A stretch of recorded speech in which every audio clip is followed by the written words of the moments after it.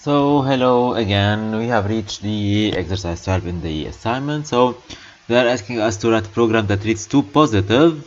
It should be positive, so greater than 0, integers x and y, and then the program should calculate and display the result of the following expression. So the expression is like this. So it's x squared plus 1 multiple x over y minus 3 and over x minus y square minus x. So since y is positive, so we don't have a problem here. So x over y, it's always defined, so we don't need to check whether y is different than 0 because y is always a positive number. So however, we should check that the denominator is different than 0 in order to have a correct solution, to have at least a solution. So we need to read two integers. On the website, if you click here on the help and you check the website, you see something do while. So I will not cover it here. So I will assume that the user is a good user and he will enter a positive number.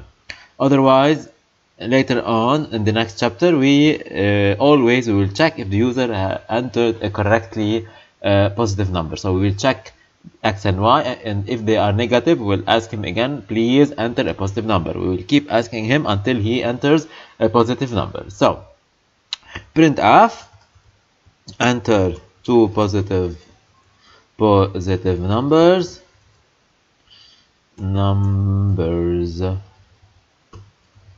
scanf, two positive integer numbers. So percentage d, and then we have address of capital X and address of capital Y. So in order to have a solution, the denominator should be different than 0. So the denominator is equal to x minus y multiple y. You can use the power. So here it is, x multiple x multiple y multiple y minus x. So here we have all the values are integers, so and the result is an integer. We don't have a division. So if this value is different than 0, we will calculate the answer. Otherwise, so printf, and now we will fill it after while, and else printf no solution. So let's see. So printf, so the answer would be equal. So we have division, so the answer would be real. So let's say .2f float and with 2 digits after the comma. So and the denominator we have x multiple x plus 1 multiple x over y minus 3. So let's start with the numerator. So here we have, this is all the numerator, and then we will have over denominator, which is here.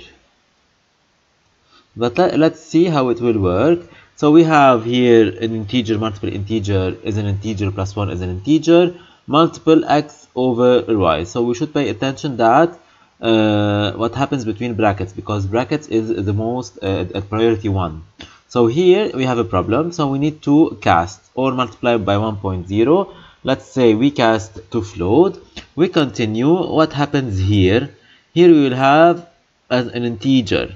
So what happens is that we will have the answer here, and then we will divide it by this. So most probably we will have a correct good answer here. So let's see if we enter, there's no space, run.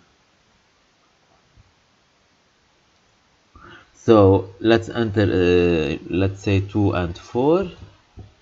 So the answer would be equal to 0.06. We don't know, you should try it on your own.